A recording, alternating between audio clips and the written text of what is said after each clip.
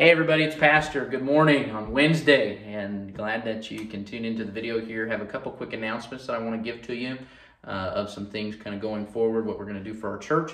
They just issued a stay-at-home order yesterday at 1 o'clock, and so as I was kind of working all day yesterday afternoon, thinking, praying, counseling, trying to get talk to other preachers about the right decision going forward for our church and what we need to do. So these are some decisions that I have made going forward that I think that we need to comply with, and a couple things about what they've asked us to do, that I want to give you what we're going to do going forward. But first of all, when we comply with these things, it's because God has instituted our government for a reason.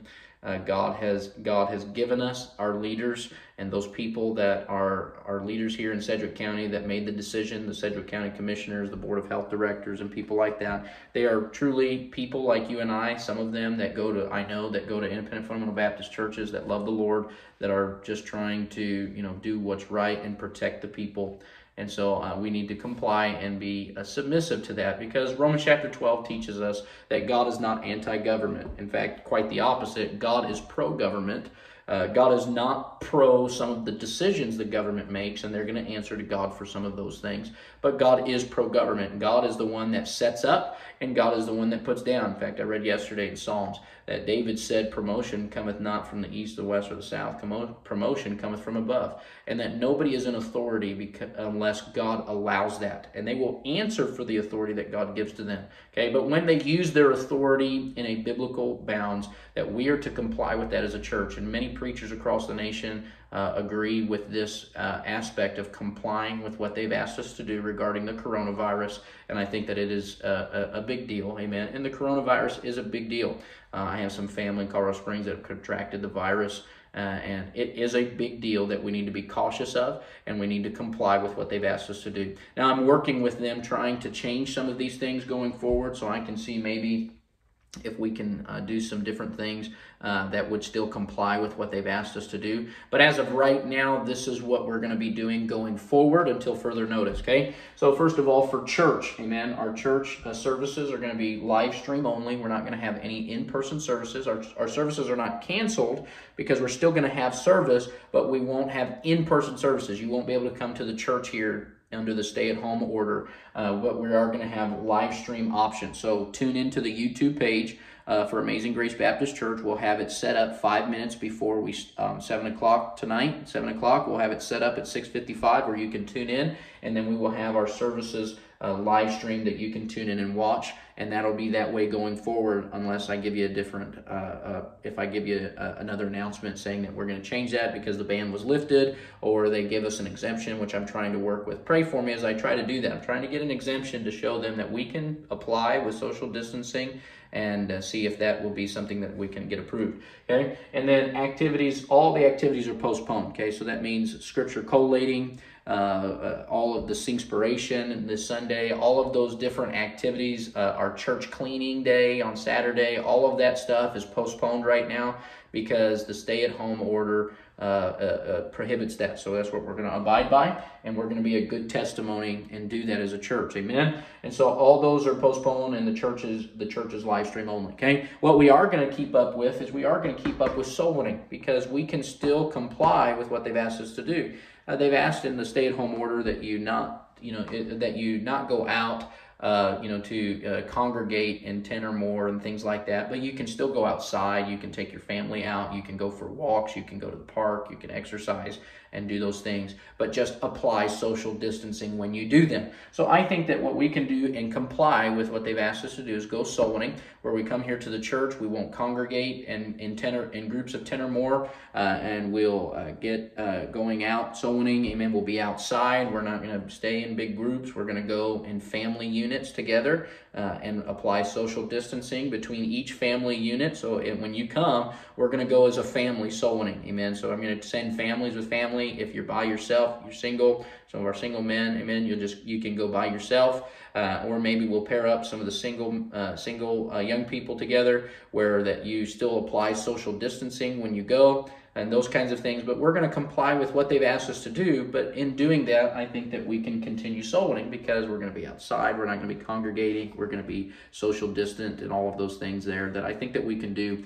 and be, comply with what they've asked us to do. So we're going to keep that up for right now. What we're going to do is we're going to have soul winning at 10 o'clock on Saturday. We won't have our Sunday soul winning because normally we go soul winning on Sunday afternoon and then we stay here for church and all of that. And so we're just going to keep our Saturday morning at 10 o'clock soul winning. So come out Saturday morning as a family and let's go out. We'll give the gospel for that 45 minutes to an hour there and go door to door. Amen. And people don't have to answer the door. We can leave the track in the door, but I believe that we can give the gospel, maintain that social distance that they've asked us to do, and still be able to give the gospel effectively to people. I think that that's possible, and that's what we're going to do. Amen. Then a third option here, text to give. I'm going to put up a video as soon as I'm done with this about texting to give. If you, because we're not going to be able to be here for in-person services for the time being, so this is a new option, and I'm going to put up a video about how to do that here in just a moment. But you can text to give to the church, and that way you still have the opportunity to give. Because can I plead with you as a pastor, don't forget the Lord, because you need God's blessings. This isn't about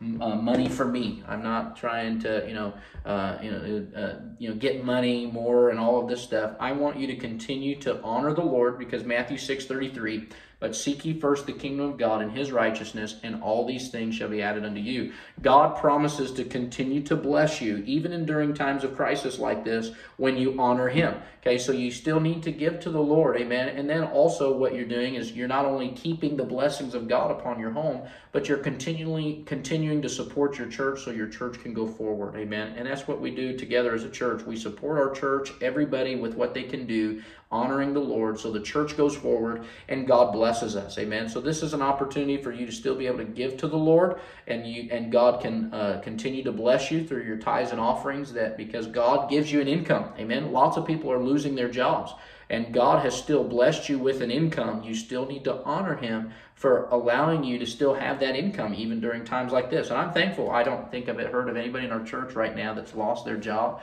That's God's blessings, amen. And so you honor the Lord by still giving, and then that helps to still keep your church moving forward, amen, past during even a time of crisis, amen. So let's continue to give. So text to give is now another option. It doesn't cost you anything. It's free to do through the church. All it is you're using your phone and you're texting to give, and then I'm going to put the details here up in just a moment, amen. So these are just some things going forward. Last thing I forgot to add on here, if you need anything, okay, as a church, you call for needs. If you need something and you don't have a way to get it, maybe there's something that you need and you can't find it, or maybe you need some help. Maybe you're older and you need your lawn mowed. Maybe you need some trees trimmed, or whatever that it is. Let me know. And as a pastor and as a church, what our job is to do is work together as brothers and sisters in Christ to meet the needs of our other brothers and sisters in Christ. And we can't always do everything that we can do, but most importantly, what we can do is we can pray, amen. But we need to know those needs that we can pray about, and if somebody is able to meet that need, then I can let them know, and they can say, hey, pastor, I can meet that need. I can help in that area, amen. So the first thing I would do is call your family, amen. There's no family member, I think, that would not be willing or try to help meet the need of their other family. I know for any child to know that my mom and dad need help with something, I want to be the one to be able to help them. I want to give back to my parents what they've given to me. So call your family first, and I'm not trying to take the place of your physical family that God has blessed you with. Call them if they can help meet that need. Let them do so, amen. Let your family know. Family wants to know your needs. They want to be able to give back to you, okay? But if your family cannot meet that need, and maybe you don't have family that can help, or maybe you don't have any family in this area or something of that nature, that there's nothing that can be done, then call your spiritual family here at Amazing Grace Baptist Church and let me know, and we want to help going forward and see what we can do for you, okay? So let me know if there's anything that I can do for you as a pastor in this time. Pray for me as I still work with our county commissioners trying to get an exemption for church so we can still come and have church. But again, I think that this is a good thing to comply with. As a pastor, I've thought about it, prayed about it, counseled about it, looked at what other preachers are doing, and not that makes my decisions, but other men of God that are that I consider better than I am as a pastor and wiser than I am, they all agree with this compliance right now with what they're asking us to do. And so I think that we can do that and be submissive as God would have us to be. I think that that is the right thing to do going forward. Amen. So praise the Lord. I hope that you'll take advantage of these different things here, and I hope to see, maybe get to come soul winning with us. Bring your family. We'll go together as family units and tune into the live stream. If you don't have that capability, let me know. Maybe we can help you get the capability so you can tune into the live stream. And text to give, and there's some more options there. If you can't use the text to give option in the video that I'm going to put up here in just a moment, you will have some other options there that you can use to give to the church besides that. But this is just a new way for you to give to our church. And then call if you need anything. I'm here. We're here to be a blessing too. Okay. Love you. Praying for you. Hope that this will subside very quickly. Get to see you soon. As your pastor, I miss you. And my wife and I, we miss getting to see everybody and getting to love on you as a pastor and family. And so if we can help you in any way, let us know. All right? God bless you.